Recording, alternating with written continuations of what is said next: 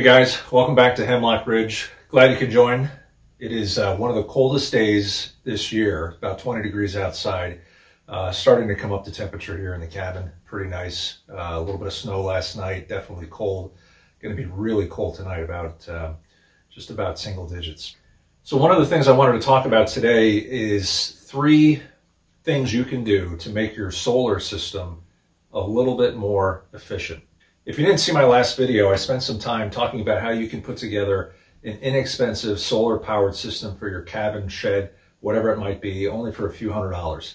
Much less than one of those solar generators that you might buy in the store, but works off of the same principles. I put the link in the description if you want to start there. Check it out. I'll show you how from start to finish you could put together some solar power for lights, TV, charging phones, whatever it might be. I want to talk a little bit though, if you want to make some improvements, about 3 things you can do to make your solar powered system a little bit more efficient. First, I think it might be helpful, if you're not completely familiar with solar, to think about how the system works and how the components work together. I like to almost liken it to something that we are familiar with, the fuel in your car. So think about it. With both systems, we have an energy source. In your car, it's fossil fuels, it's gasoline. In your cabin or your off-grid property, it's going to be the sunlight. And then you need a way to capture that. So it's already captured for you at the gas station. It's a gas pump. It's solar panels on your roof or on your property that's going to capture that energy and harness it. So after you capture that energy, the next thing you need to do is kind of regulate that energy, right? At the gas station, the gas pump shuts off when your tank is full. It automatically detects pressure, detects the fuel starting to come up the tube into the gas tank, and it shuts off the pump. Same thing in a solar system. You need a charge controller. That charge controller is going to tell when your batteries are approaching their full status, and it's going to shut off the charging so that you don't overcharge your batteries. After the solar charger, you need somewhere to store that energy, right? And in the car, that's the gas tank. In the solar setup, it's your battery bank. And so based on the amount of energy you want to store, obviously you're going to need a bigger tank. If you want to go farther between fill-ups in your car, you get a really big gas tank. If you want to go farther between recharging and have more power stored in your bank, you're going to need additional batteries, right? And so that's as simple as that. And then the last thing in the setup is, how do you take that energy and actually use it? Well, in your vehicle, you've got a fuel pump and you've got fuel injectors, and takes that energy out of the gas tank, right, and helps power your combustion engine. In a solar system, or a solar setup, I should say, you're going to take that energy that's stored in the batteries, and you're either going to pull it directly through 12 volt, or you're going to run it into an inverter, and the inverter is going to take that energy and it's going to basically turn it into 120 volts or alternating current, which is what you have in your household to run AC appliances. So really, again, if you think about a vehicle and a solar powered setup, they're not that much different from how energy gets captured, it gets regulated, it gets stored, and then it gets turned into another function or another piece of energy.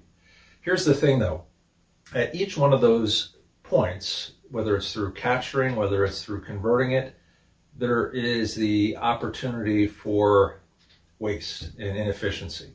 And so here's 3 things that you can do to make sure your solar system is a little bit more efficient, or like me, I'm going to do some upgrades to make my system a little bit more efficient as well too. So first, your solar panels. I put my solar panels on the roof because I wanted them out of sight. I like the rural nature of the property. I didn't want a big panel farm on the ground. The problem with that, as you can see, is I get a lot of snow. Right now, you can't even see those solar panels. They're covered with a thin layer of snow. And that's all it takes to have a major drop in efficiency. I'm actually still getting a little bit of charging through the snow right now, but as that snow gets a little bit heavier, I'm not going to be able to generate any energy, which means I either have to get up on the roof, clear the panels off. So one recommendation is have some of your panels on the ground in an array. You can easily clean them off if you get snow. Additionally, you could get an array where you can actually move it. Some have pole mounts and things like that where you can swing the whole array. And if you really want to, throughout the day, move your array to get more direct sunlight, you'd have that option as well too. Number 2, the charge controller. If you remember from my last video, I purchased a very inexpensive, what's known as a PWM, a pulse wave modulation controller. Very inexpensive. The problem with these controllers is they're only about 75% efficient at converting the energy from the solar panels into stored energy in your batteries. So nearly 25% of that energy that you're collecting is wasted. And that's for a number of reasons. There are better controllers that use a slightly different technology called MPPT. I'll put a link to a few of them in the description below. If you're interested in them, I'm going to upgrade to one shortly. And an MPPT controller can be anywhere from 95 to almost 99% efficient. So right there, just by having a better controller, you're going to increase the amount of energy that you're able to harness from the sun by close to 20 to 25%.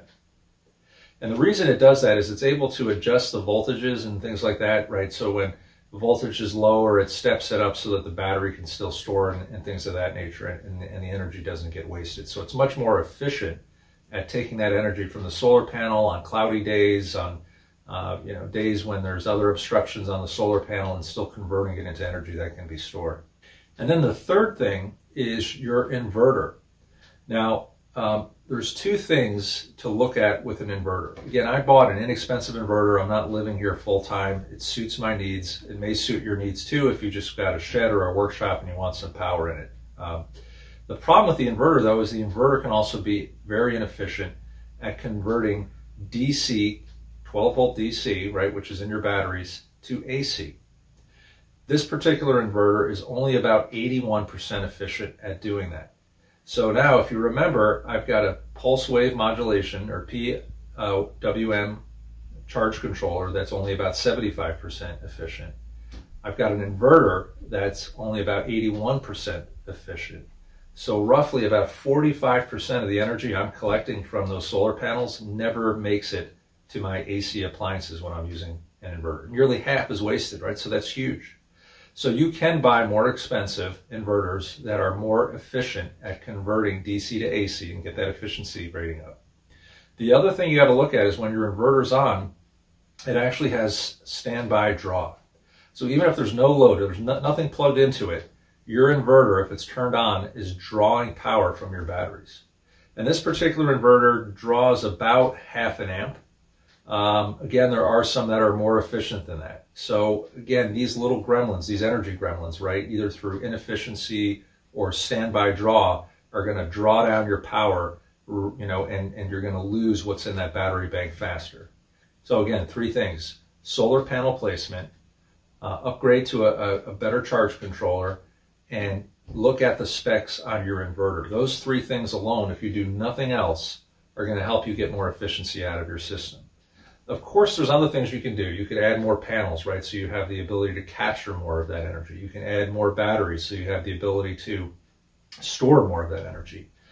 And there are a whole bunch of other things, which I don't pretend to be an expert on, where you can actually step up the voltage of your batteries by, putting them together so they're 24 volts instead of 12 volts, which is going to help, with voltage loss and being able to transfer the power longer distances and things like that. I'm not going to get into that level of detail. I'll leave that for the pros. But hopefully these are some easy tips that you can use to better understand and optimize your solar panels and your solar system for your off-grid cabin, shed, or project.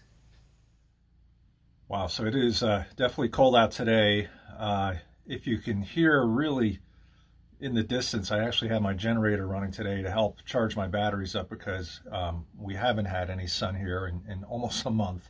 Hard to believe, but this time of year it just gets really snowy and really cloudy. So that's a whole other thing, is you can have a charger sized appropriately for your batteries so that if you do turn on your generator to help power your off-grid cabin, it's going to charge your batteries at the same time.